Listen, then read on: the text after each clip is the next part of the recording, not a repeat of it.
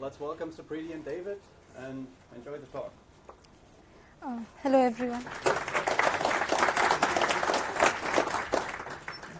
Hello, everyone. My name is Supriti. I work as a software developer at SUSE, and my colleague David, he is also a software developer at SUSE.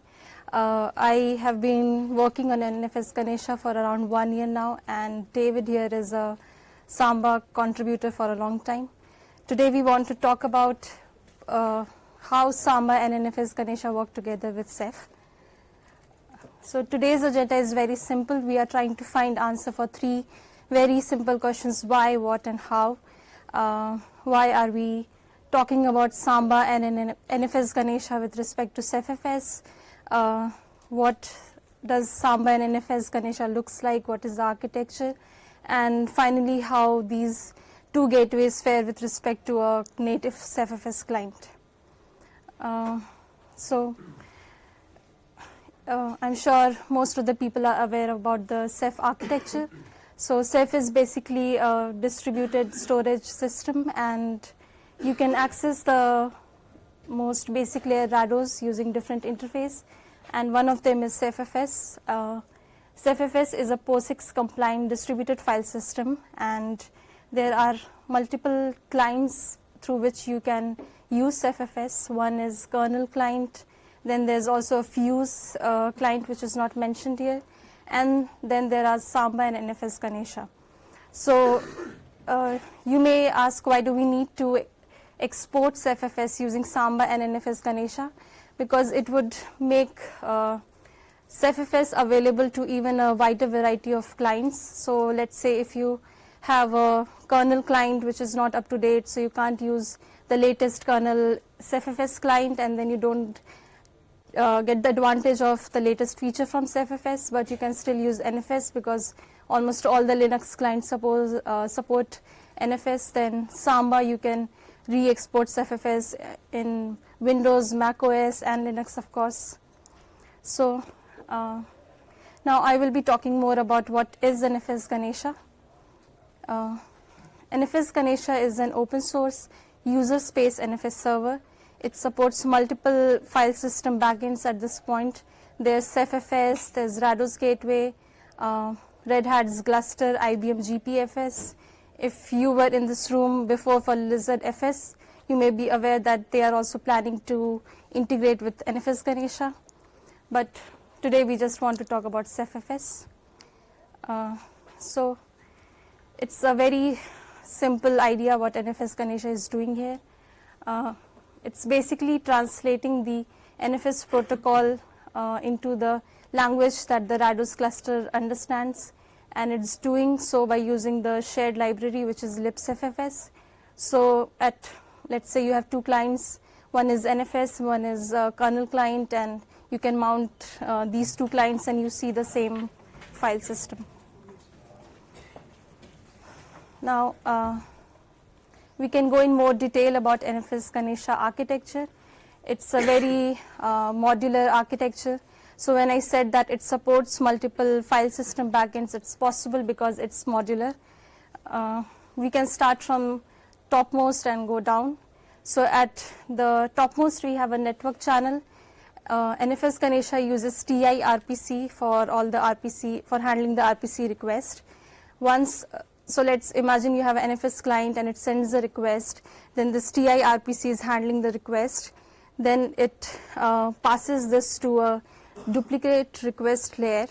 So what this does is, for example, you have a non-idempotent request like creating a file. And you know that once a file has been created, it cannot be recreated. So instead of talking again to the lower level and reassuring that, okay, should I create the file or not, you just have a cache in between which makes sure that some response time is better. Then NFS Ganesha also supports RPC sec GSS, which is support for Kerberos. If we go down, then there's support for NFS version 3 and version 4. It actually supports PNFS for Gluster also, but we are talking just for CephFS, so I have not included it. Then So once NFS client has sent an NFS request, the topmost layer is now understanding what the request is, and now it needs to translate that into a language that the file system understands. And that is taken care by the FASAL layer. So FASAL is a common API, and using this API, all the file systems are talking to the NFS topmost layer, and that's why you have multiple backends, because it's just a common API. You use it and you plug in your backend. And the most interesting thing of NFS Ganesha is MD cache, which is metadata cache. So what it does is that with the latest Ganesha version, we have chunked caching, which means that if you are reading a very large file, it will not cache the whole metadata in, but it will cache in chunks so that the read response is faster. And so instead of always talking to the backend CephFS for the request, it will first check in the cache and then it will talk. So again, the response time should be better. If we see, there are two independent modules as well. There's admin dbus and logging. So using dbus, you can dynamically export and unexport the NFS Ganesha. So if you have a production cluster running and you don't want to stop the cluster, change something in the configuration file, and then restart the cluster, you can take advantage of dbus. So you can dynamically change the configuration. And then there's logging, which is for tracing and debugging. This slide just reiterates the fact that I just said. Now, few key features of NFS Ganesha are that using a single server, you can export multiple file system. At one point, you can export multiple protocols like TCP, UDP.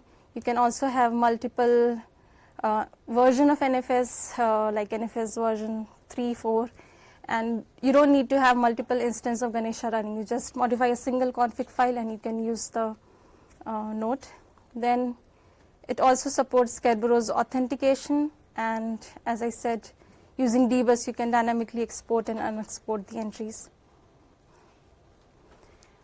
Those were the generic NFS Ganesha features. When we talk about CephFS, then there's support for CephX authorization, which means, so there are multiple layers of security. You have Kerberos security, then for CephFS, NFS Ganesha is a client, and there's this layer of security using CephX. Then the other feature which was recently implemented is read delegation, which means that the client does not need to talk to the server for every read request. It can just be, so the server gives guarantee to the client that if you're reading this file, and unless nobody is writing, you can continue reading.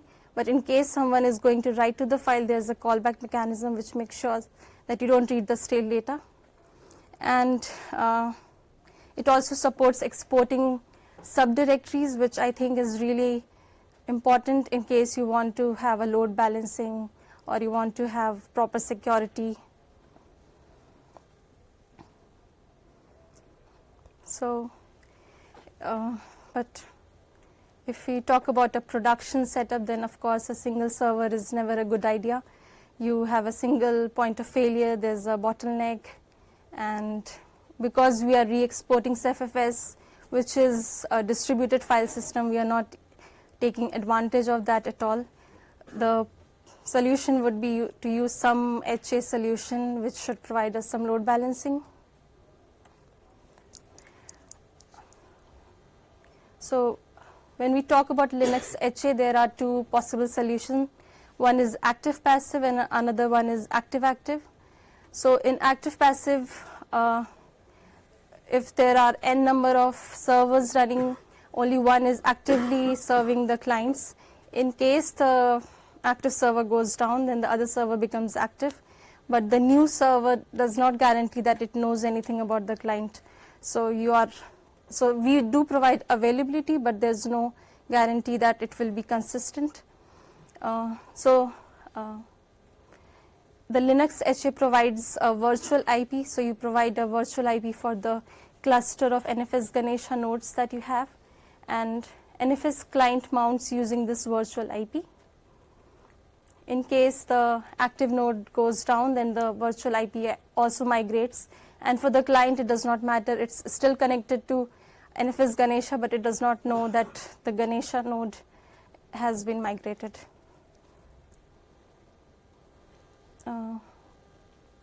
So in NFS version 3 was a stateless protocol, which means that the server had no idea about the client state.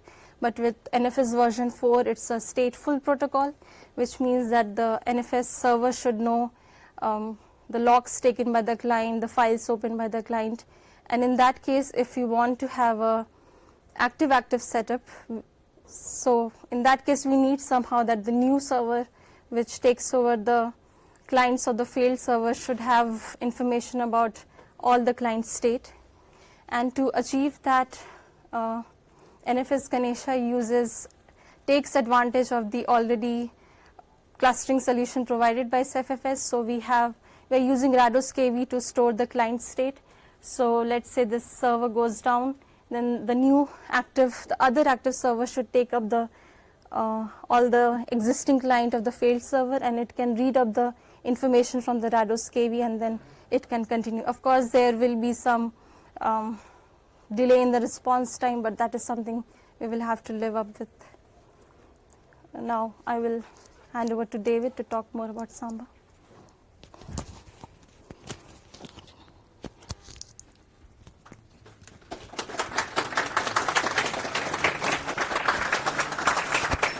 I must tell you, I will be back. So.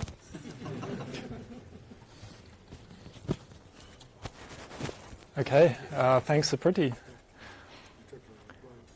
So yeah, hopefully you're also all aware of Samba. Yeah, in a nutshell, it does file and print sharing to, for the most part, Windows clients via the SMB protocol. It handles authentication with Windows with Active Directory. It does ID mapping, and it can act as an Active Directory domain member, or more recently a domain controller. The protocol itself, it's sort of split between the old ancient crofty SMB dialect, which was quite complex. It had a bunch of, or whole heap of commands, subcommands. It did include, at least for the Linux client side, it included extensions for Unix, which were quite helpful. But with Windows Vista, Microsoft sort of made a clean break from the previous SMB dialect, and brought in SMB2, which is much more simplified, at least initially. It sort of also offered some nice things like larger I/O sizes. Also, more recently, in that it's still evolving over time. There have been some impressive new features added with SMB 3.1.1. We have now SMB Direct, which is sort of RDMA extensions for SMB. Multi-channel, so something close to MPIO with other protocols, with iSCSI or whatever. Witness protocol, so this is then allowing a client to monitor and receive notifications on the state of a scale-out clustered SMB server. Also, extensions for encryption. On the client side, we have, or at least alongside Samba, the most common one would then be Windows. One thing worth mentioning is that Microsoft nowadays do a great job in publishing the entire specifications for the protocol, so it's no longer such a arduous reverse engineering process. It's all done in the open. Mac OS, since Mavericks, I think they've used SMB by default, so also a common client. And with Linux, we have the in-kernel CephFS KO client and SMB client. There's also a more recent libsmb2 from Ronnie, which is interesting. With Samba or scale-out Samba, yeah, I think this was initially sort of implemented by IBM and Cernet, but there we had, or we still have, CTDB. So Samba, for storing session state, uses a database which is referred to as TDB, trivial database. In a clustered setup, we then obviously need to share this information across nodes participating in the cluster. So we have this CTDB, and that handles, so aside from the database, it also has basically a HA stack bolted on to handle monitoring, election of masters, failover within the cluster. I think I've sort of run through most of those points, but yeah, this is sort of how we then fit in alongside a Ceph cluster. So we have our Ceph gateway, which again, so similar to NFS Ganesha, we have with Samba a VFS or a file system abstraction where we can then just plumb libCephFS directly in there. That then just translates, or Samba then just acts as a translator from the SMB I/O packets coming in to OSD MDS requests at the back end. And yeah, along the side there we have the database for storing persistent state. At this stage, with Samba, we have this VFS Ceph backend, I think added by Inktank quite a few years ago. So that sort of, plumbs into most of the hooks that we have in the Samba VFS. It uses just static CephX credentials to authenticate with the Ceph cluster. So at this stage, there's sort of no mapping between users and groups on the SMB side and what's used for the Ceph cluster. It supports POSIX ACLs, so Samba handles mapping between the NT or Windows NT ACLs and POSIX ACLs, and then we just stamp that attribute onto the files and directories. With CTDB, that requires what's called a clustered mutex helper. So that's then used for avoiding split brain within the cluster.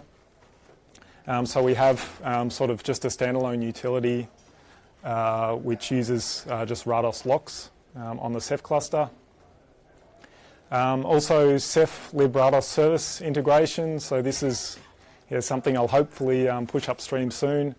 It just allows or sees Samba then advertise the availability of the service to the Ceph manager daemon. For testing, there's nothing sort of Ceph Samba specific at the moment or integrated. So for the most part, I'm just continuing to use SMB Torture, which is quite a comprehensive protocol test suite. With the Linux kernel client, there's the XFS or FS test suite, and interop testing. For the most part, it's sort of more a manual process at the moment, but hopefully we'll get something more automated. Now on to performance.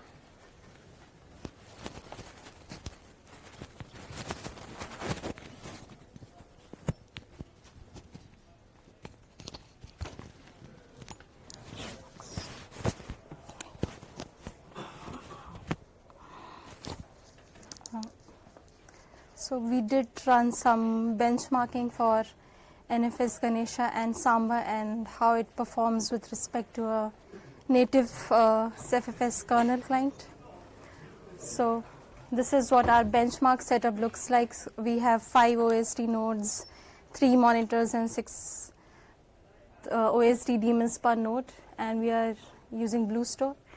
and we did run benchmark over 10 clients, and each client had 16 cores and 16 gigabytes RAM. The public network was 10 gigabit per second, and cluster network was 100 gigabit per second. For benchmarking, we are using file. So we are reading, writing to data to a file of a specific size for a specified time.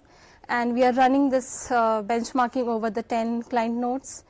And one job type would look something like number of workers. And for each worker thread, we are running for these possible block sizes. And we did test only for the read-write at this stage. So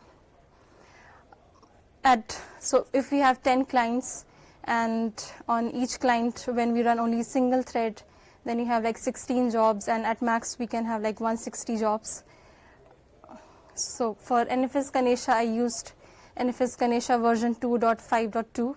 There's already 2.6 tagged upstream, which has quite a few improvements over this version. So you should keep in mind when looking at the output. Ceph version 12.2.1, we tested with only a single NFS Ganesha server, and we mounted using NFS version 4.0. For my test, I was reading and writing to a 1 gigabyte file for approximately 2 minutes. If you see, then first, a full disclaimer that I did not disable caching, so the results are very high for both CephFS and Ganesha. In real life application, I would guess that people would be using caching, so in a way it's okay, but maybe we need to re-benchmark with caching disabled. If you see the output, then for single thread, Ganesha's bandwidth is approximately 80% of what native CephFS kernel client provides. But as number of threads increases, the performance degrades both for CephFS and NFS Ganesha, but more for NFS Ganesha. This is a more comprehensive read-write ratio bandwidth comparison for Ganesha and CephFS. So if you look at the first data point on x-axis, that is just a single thread, and then it's approximately 80% of what CephFS bandwidth is, but then it degrades.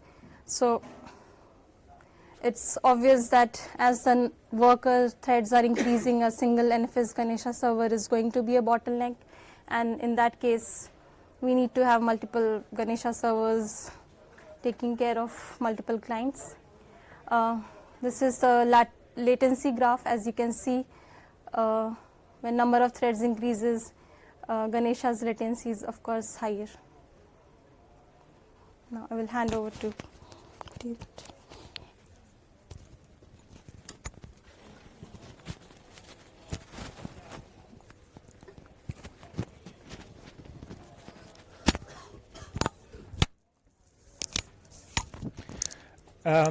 Yeah, so for the Samba results, I'll just mention, that these are quite preliminary. So I've just been running these, up to the weekend. So the graphs I'm showing are sort of generated this morning. I'm running similar setup to Supriti for NFS. This is just with a slightly more recent version of Ceph Luminous. I have Samba 4.6 with 3 Samba gateways set up, all sort of exposing isolated parts of the CephFS directory tree. I have op locks or leases disabled, so that's currently one limitation of, or one of many limitations of the Ceph Samba setup. And I'm using Linux cifs.ko as the client with a relatively old kernel, but this has a bunch of backports on top, so it's the SLI or OpenSUSE Leap kernel. And I'm using the SMB 3.0 SMB dialect.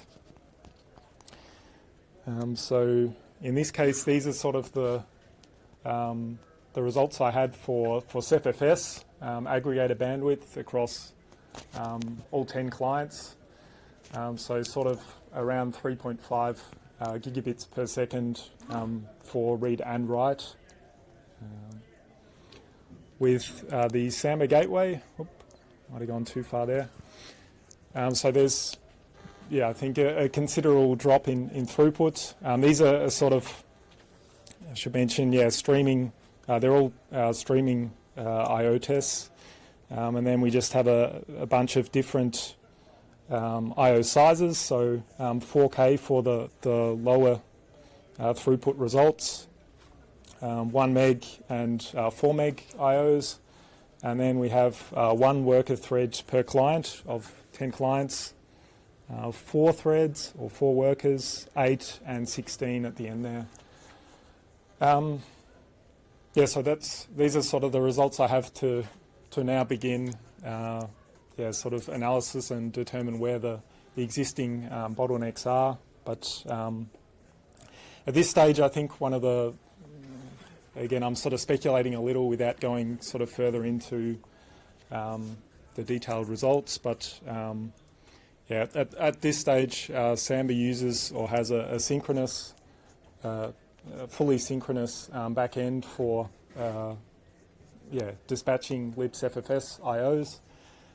So I think converting that from the synchronous back end to something which Samba also offers, which is sort of a pthread pool for local file system I/O. I think there we should see a significant improvement. The other one was caching or client-side caching. So SMB, the protocol itself, allows for sort of considerable caching and notifications of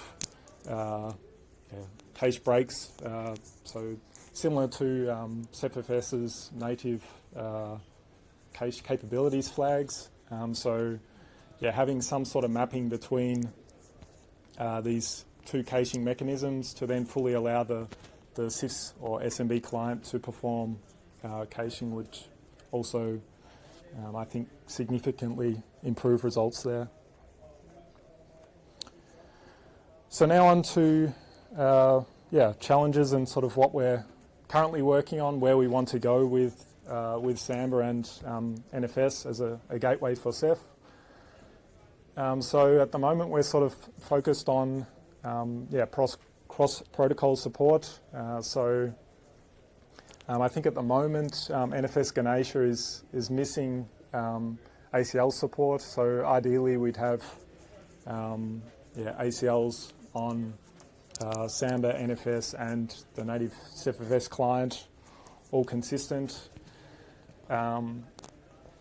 Coherent caching, so this is more just at least the Samba side that then needs to be improved to allow for leasing or SMB oplocks with CephFS. Unified authentication, so I think it was VMware upstream in Ceph were looking at adding Active Directory support as a replacement for, or as something alongside CephX. If that were to come in, then we could look at using basically the SMB client, Active Directory or Kerberos tickets to then authenticate with that specific user with the Ceph cluster. So that's also something which would be nice to have. Async I/O at the Samba backend. That's one thing I mentioned earlier. I think there we would see considerable performance improvements. Multi-channel support. So this is the ability to sort of utilize multiple network interfaces on an SMB server and then sort of round robin or fail over between those interfaces. That's not currently fully supported with Samba, but hopefully that will then come soon. Deployment, so at the moment Samba isn't integrated into DeepC, which is sort of the utility we use for deploying a Ceph cluster within SUSE.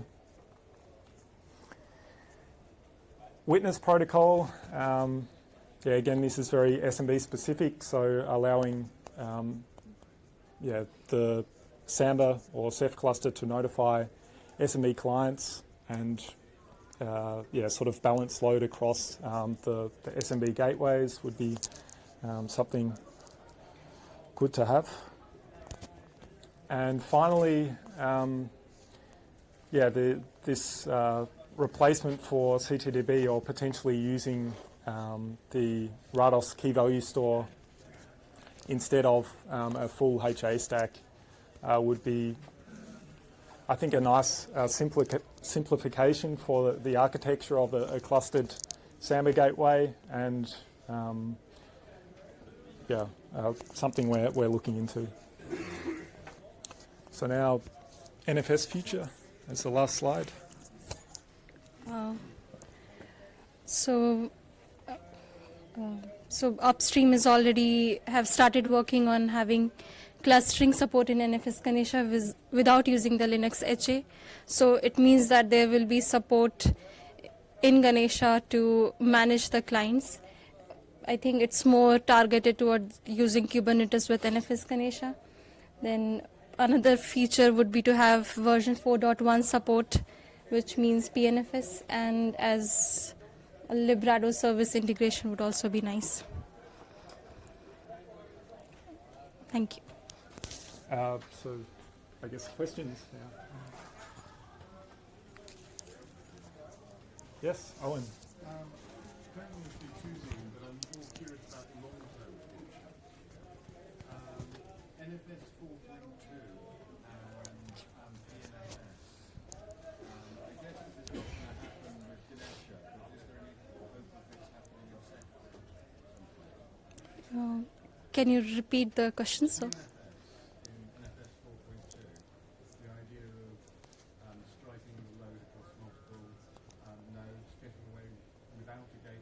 Yes. Is this coming, or is there any roadmap towards this in SAP?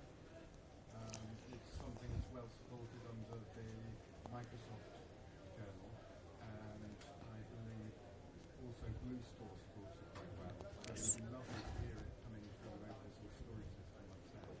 Okay, so the question is if PNFS is the near future of NFS Ganesha. No? Not in Ganesha, just but in Ceph. So I can answer for NFS Ganesha. So I would say yes, the upstream community is looking into having PNFS support.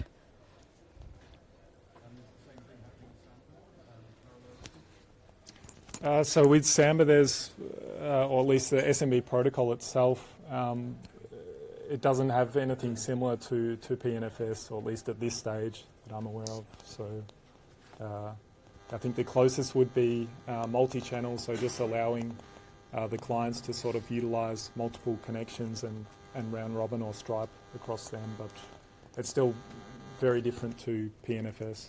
Yeah. I have a question. Yes? You mentioned the challenges you have, including XCLs and those. Yes. Looking wasn't listed there, I think. You have Samba, looking on Samba and looking over NFS. They're not really very compatible. Do you have a plan for this? That's true. That's, I think, another task which needs to be addressed. Oh, sorry. So the question was, coherent locking between both NFS and SMB clients. So at this stage, we sort of support independent, isolated SMB and NFS setups, but yes, locking would be something that we'd like to have. Yes? So what do you think, how far is the VFS implementation in Samba for production use? So the question was, how close is the VFS Ceph implementation for production use? So I can say that within SUSE, we currently provide it as a tech preview for our storage product. I think if you're purely using it for Samba or to expose Ceph to SMB clients, then it's absolutely usable. So we found there have been a few bugs just with sort of certain operations getting through the VFS and hitting the local file system, but I think most of them are fixed. So it's getting there. Things like scalable performance, that would then be sort of a bit further out, I think. Any other questions? Otherwise, yeah, thanks for coming.